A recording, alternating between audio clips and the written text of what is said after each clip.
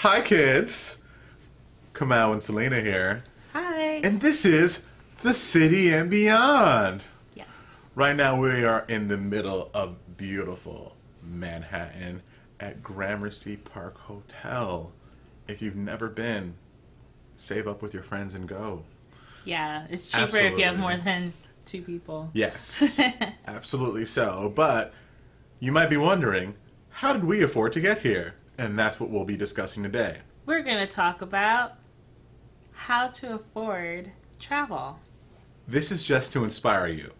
This is not a Bible or a law. These are not things that you have to follow. These are just some things to give you an inspiration for how you can afford to do a lot more adventuring. And that's something to keep in mind. So hopefully this helps you out, because you might already be doing some of these things and you just need a little bit more focus. Yeah. And so let's start with the list now. First thing we want to talk to you about is travel savings. We both have, I think, yeah, you have a travel savings account. I have a travel savings account. I have yes. a separate one for myself, and my bank account, like my checking account, automatically puts a certain amount every paycheck into that travel savings. And I don't take it out. It's not a lot, but if I don't take it out for a while, it's definitely good for paying back my credit card, the airplane ticket that we bought, or a bus ride that we bought, or hotel that we have a night on my credit card for. Any of those things, even though it seems like a small amount every paycheck, once it's accumulated a lot, it definitely helps to have an extra payment from my savings account to pay off my credit card. And because the goal is not to stay in debt or to be in debt for travel. You could also just have a regular everyday savings account, or preferably an online savings account. That way it's not something that's in front of your mind at all times. There are several banks that offer these things. Capital One and Ally come to mind in particular.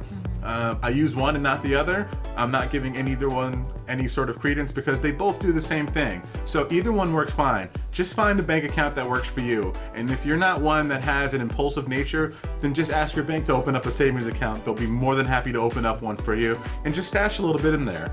Even $5 a week could be beneficial to you, and it's probably more than you spend on lunch on a regular basis, and it can do something that can give you memories forever. Now, number two. So we wanted to, if you follow us on Instagram or Twitter, you know that we do a couple of odd jobs, or mainly probably one odd job that I do. I like post up pictures a lot, but there's a great opportunity in odd jobs because it's something where you don't have to do it all the time, and it can be temporary. For example, one of the things that we do is dog boarding.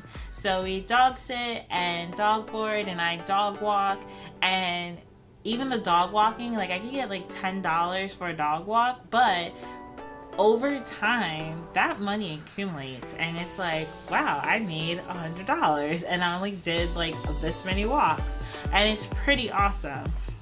That could be a part of a car rental, that can be part of maybe, or one night at a hotel or Airbnb. It can be dinner while you're away. Like, it could be so many things, even if it's like $50 or even less. Realistically, it could be anything. It could be your Uber ride. Okay. So another odd job would be cleaning services. Cleaning services is another one, yes. So we have a friend that did a lot of, like, I guess housekeeping, but not housekeeping like hotel housekeeping or like being a maid. But she did, like, there was one time she did an app that I don't even remember the name to give it to anyone, but there was an app which she actually didn't prefer, but it was kind of like a on-call cleaning service. So she did that, and then she kind of got some momentum and did like daycare cleaning, and then she found a woman who was looking for someone to clean Airbnbs for her, and so she started doing that. And so like she just had all these cleaning services that she could get a couple $100s a week, and pretty much add to her income. It wasn't for travel, but that's a really resourceful way to use something. And she doesn't mind cleaning, so if you're a person who doesn't mind cleaning, can clean your house and clean others and not be phased, I think it's a perfect service that you can provide someone to gain more money. Another odd job is surveys. If you live in a major metropolitan area, and sometimes not even a major metropolitan area, there are companies out there that are willing to pay you for information on things. And it doesn't really matter what age you are, because if you have an infant or a toddler, they might be asking you, how do they react when you give them this set of diapers? There are people that'll send you wireless routers or razors, and they want to know how it is when you use it inside your home. And a lot of times you get to keep these products and they pay you for it. There are smaller ones that you can do that are, there's apps for it. Some of them are via email. There's a lot of surveys out there where people just pay you for information on using their product and how it is in your everyday life. Another odd job that you can consider is doing like event assisting. And what I mean by that is that a lot of like event planning companies or PR companies actually contract out people who work the day of the event. So if you think of like a huge like wine tasting, like expo-esque type of event, they would probably contract out the people who help like bring buckets to them, or like spit buckets to them and stuff like that, or to pour out the leftover wine out of the glass, bring them ice or whatever it is. Those people are like getting paid like $200 for just being there for the whole event, possibly, because they just got contracted out. And a lot, if you live in New York City or any other metropolitan area, you probably would find a lot of those just around, maybe it's like fashion, it could be a lot of different things. So keep an eye out and you can really benefit from gaining a couple $100s from events like that. And in a lot of instances, that's enough for a round trip ticket to a lot of places that are not too far from you, but not too close either. Yeah. Personally, I don't really want to call it a side business, but I have this thing that I do that I help people with, and it's financial planning and advice. I help people with their 401k and budgeting and things like that. And I have about maybe 20 people that I help with every year. They pay me one flat fee. Some of them like to barter things, and I just help them with their financial needs, advice, anything of that sort for the year. And this is one way that I supplement my income, and it's not a crazy amount of money, but it's definitely enough to help us travel throughout the year. And somebody once told me once, a very long time ago, don't know if it was a movie, comic book, or maybe I just made it up in my head, but if you do something, you should do it well, and if you do it well, you should get paid for it. So I'm sure there's lots of things that you guys do that you probably do really well, and you can find ways to pay for it. If you like to draw, if you do graphic design, if you make music, there are lots of things that people are just looking for that they will definitely pay you for. So you should totally look into it, and that's a good way to supplement your income. Number three.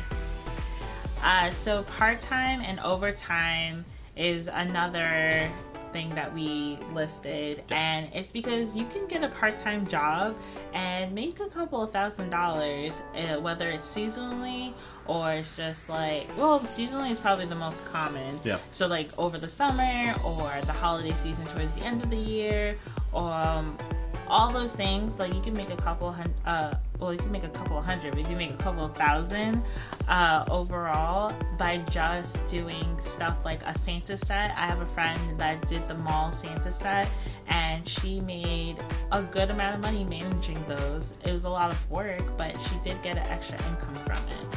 I also have friends that take on part jobs like at like pizzerias or retail or whatever, and they're like, I'm just gonna do it from January to April because I have a vacation I want to do in June, and all the money I make from that job I'm gonna pay off my trip. So really think about it. And one thing to keep in mind is part-time jobs are actually, usually that is, a lot more flexible than your full-time job. So if you just want to work on the weekends or sometimes during the night, they'll more than likely accommodate, and it will definitely help you in the long run. And for those of you who do not want to leave the environment that you're working in, the other option is overtime. I'd say the last job that I had, there was a point where I said my overtime was my part-time job. Yeah. And if you just ask your supervisor, manager, or your superior, hey, is there anything I can do to get some extra hours? Or is there, maybe there's something that, a project that you can work on that they really need and they don't know they need, and you can get some overtime from that. Yeah, and if you've actually never asked any of your direct supervisor, then you can't say it doesn't work or that's not gonna happen. Ask first and see how it goes, because you'll be really surprised that they might have something for you to do. They're just, no one's ever asked to work on an extra project on the side to make extra money. And it can only, it might be like, yeah, we can do it for maybe 2 months and that's it. And that's more than enough. Right. To make a little extra money to save to the side and go travel somewhere. That's actually like life advice, kids. Yeah. If you don't ask, you'll never know. You'll never know. Ask that girl out. Number 4 is budgeting. Budgeting. So budgeting is really important when it comes to travel. And Kamal will tell you why. Budgeting is very important because if you have a destination that you want to go to, then you should look up how much it's going to cost for you to get there, and then you have a trajectory of where you want to go. Yeah. We had another video about picking your destination, so once you've picked that destination, this is where budgeting comes into play. Now, I know a lot of people might be thinking, oh, well, I want to go to China for $200. That's probably not going to happen, but you might be able to find a flight for $600, and it will take you a little bit longer to save the money for it, but at least you know how much you need to get there and what would be reasonable for you to get there. So budgeting is crucial, and when you budget, try to think of the big picture. You need to think about your accommodations, you need to think about your flight, how are you going to get around, what are you going to eat when you're there. These are all things that you need to line up and think about so that you know how you're going to get there. And if you don't have a side hustle, and you should have a side hustle, then budgeting is the best way for you to figure out what you're going to spend when you go on one of these trips. That's actually one of the main ways Selena and I plan for our trips. We both budget in very different ways, but our individual ways work for us, and we know exactly how much we want to spend on what and when we're going to go as a result. Right. It brings us to number 5. And number 5 is credit cards. Credit cards is not a substitute for anything else on this list. No. It's an accompaniment. Accompaniment. How do you say that? Accomplice. No, that's not the word I'm looking for. Accompaniment. Yeah, so I did say it right. Yeah. Okay. So, it's supposed to work with the other things. It's not supposed to substitute the other things. And most of these things you should do with something else. It shouldn't be like you just do dog sitting. You're probably going to need something else also. So credit cards is definitely one of those things we want to make sure put an asterisk. It needs to be with something else or you are doomed for failure. Right. And that's not just in traveling, that's in life. Now, I know there's a lot of people out there that'll tell you not to use your credit cards. I know specifically Mark Cuban said if you want to be a millionaire, then you need to take your credit cards and burn them. I want you to keep in mind though, Mark Cuban is a billionaire. And he said that after he was a billionaire. I'm sure that if he was struggling at some point, he might have thought about using his credit card. Not that we're condoning using it for critical situations, but we all different. So, what we're saying is, we like to look up flights ahead of time because we picked our destination. And we know about the median price that we want to pay for it. Right. So if at one point or another we see a flight and it's lower than what we had budgeted for, we want to get that immediately. But if we don't have enough money for it, this is where credit cards come into play. And then we know within a month, we'd be able to pay that off. Maybe 2. Okay. So I know there's people out there that say don't use credit cards, save up for it. Good for them. That's completely fine. We budget to travel because traveling is what we do. and credit cards help us to accommodate where and what we want to do if we don't have the money readily available at the time that we need to purchase it. So that's something that you might want to look into. Also, a lot of credit cards have a lot of benefits. Some of them you get a free check bag, some of them they give you points and you can get to a destination. There have been a couple of times where we've totally used points from a credit card to go somewhere and we get a flight for maybe $100 to a destination that would cost way more than that, and our friends would be like, oh, I want to get a flight like that, can you teach me how? No, it's not gonna happen. Because we're not travel hackers, this is not a skill to learn, this is totally just budgeting and planning. Yes. And as we're doing this year of travel, we almost got sucked into that and we caught ourselves, and tracking should be an accompaniment with budgeting also. Like, track what you're spending, whether you know how to budget or not. Tracking it, you will just gradually learn how to budget based off of what you've done in the past. So your past will actually make the future even better. And if you have questions, put it down in the comment section below, and we will definitely respond. Or if anyone else watching sees the comment and has advice, you can also contribute to the discussion. And if you'd like the advice that we gave here today and want to see more videos like this, please like the video. Give us a thumbs up. And do not forget to subscribe. And click the little bell so you know when we're going to post a new video. Yes. And if you need more of us in between the time of these videos, we are on Twitter, Instagram, and Facebook. Yes.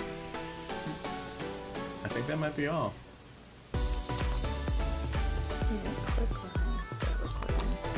Well, we've recorded this maybe 5 times now, but we just wanted to sign off properly. Yes. I don't even know if Kamal's in the frame, but it's my birthday. I'm ready to get out of the hotel room, and I hope this video was very helpful because we recorded it twice. So we will see you soon. Hopefully we're not blurry because this is the last time we are going to record this. I gotta make sure the angle's right. And see you real soon. see ya. Bye.